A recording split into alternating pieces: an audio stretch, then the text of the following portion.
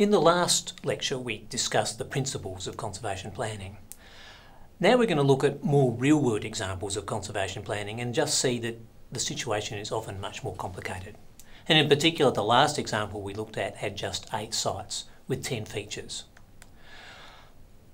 We also had very simple objectives. In the last example, we just wanted to get one example of every site, and the cost of every site was the same. We assumed it was just one, or the same amount of money. In real-world examples, the objectives that we're trying to achieve are much more complicated. For example, the cost of every site is going to be different, and so we need to minimise that overall cost. And secondly, our constraints won't be just to get one example of every site, but we might want, for example, 20% of a habitat type, or we might want to have 300 individuals of, say, a species like the dugong.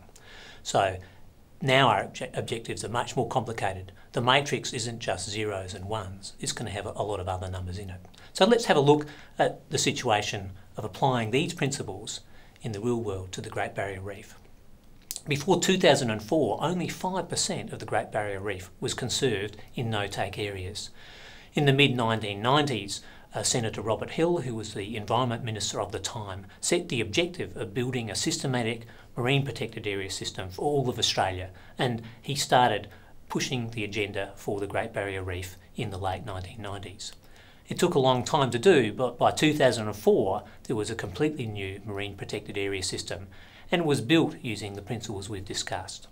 The first thing they had to do was work out what were the key features. Scientists, ecologists, determined that they could divide the Great Barrier Reef into 70 bioregions, 30 reef bioregions and 40 non-reef bioregions, and here they are illustrated on the map.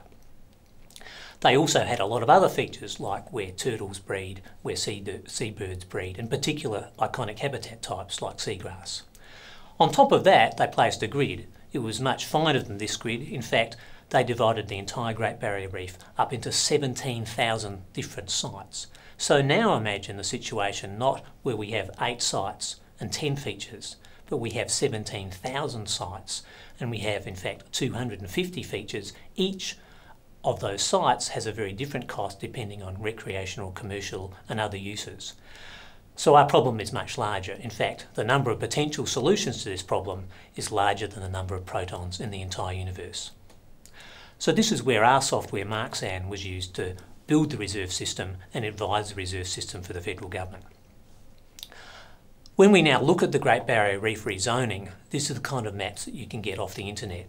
This shows you which parts of the reef can be used for which purposes. The areas we've been talking about are in fact the green and the pink zones. These are complete no-take protected areas. The pale blue is areas where you can basically do any use other than mining. But you'll also notice they're different colours on the map, and it's not just areas that are completely protected and areas that are unprotected. We have, for example, the yellow areas. They are areas where there can be recreational fishing but no commercial fishing. So in fact, the Great Barrier Reef Marine Park consists of 7 kinds of different zones, each of which has different uses. How are we going to plan for that in marine protected areas? How do we achieve those goals? Let's have a look at an example from a developing country. This is an area that's west of the island of New Guinea. It's the Raja Ampat area, a series of islands with arguably the greatest marine biodiversity in the world, areas where there may be well over 2,000 different species of fish and several hundred species of coral. These islands are areas where Conservation International, the Nature Conservancy and the local community and the government got together and decided to build a protected area system. And here's 5 parts of that protected areas. Each of those areas were places where the community agreed they would have some marine protected areas. However, it wasn't just that simple. It wasn't just a matter of having places where you couldn't fish.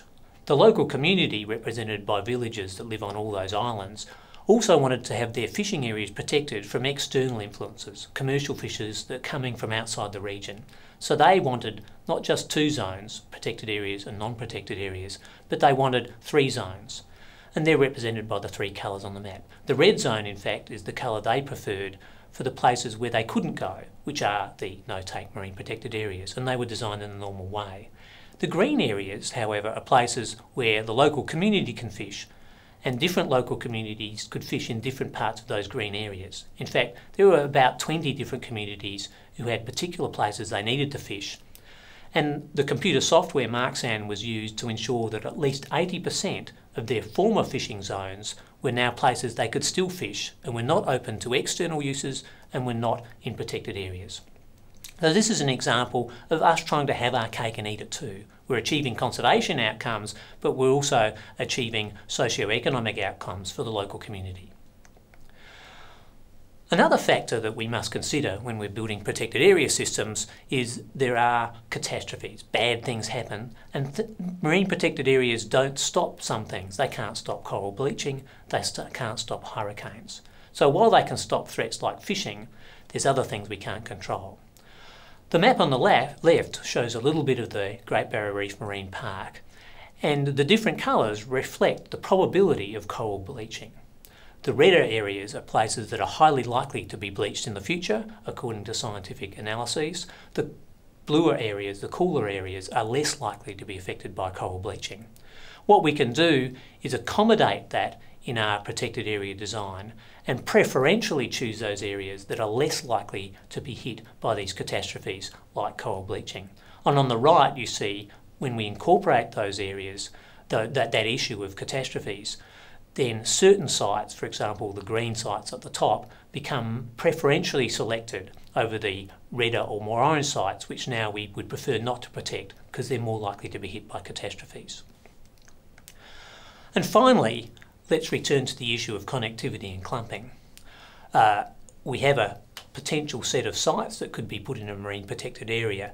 We would meet our representation goals, and we would often find we would end up with a reserve system that was quite scattered. These systems, which although they may be efficient and representative and adequate, are hardly manageable from the perspective of policing those areas and telling people where they are. So the next thing we want to do is try and clump those areas. So we can do that and still achieve our efficiency and representation objectives in a much more clumped system. So now we have just 3 reserves still representing all the features. But then we often know that maybe this isn't a well-connected system. So if we were to know the prevailing system of marine currents in the areas, and this might be the current system that typically occurs, you would see that many of the larvae and the eggs that are produced in particular marine protected areas would flow out of those systems. So we're not going to have adequacy. We're not going to have a long-term marine protected area system because the larvae that are produced in some areas don't go to places where they can live and survive. So the next step would be to make a system that isn't just clumped but is also connected. And here we can have our cake and eat it too again, a clumped protected area system that is connected through the flow of the currents.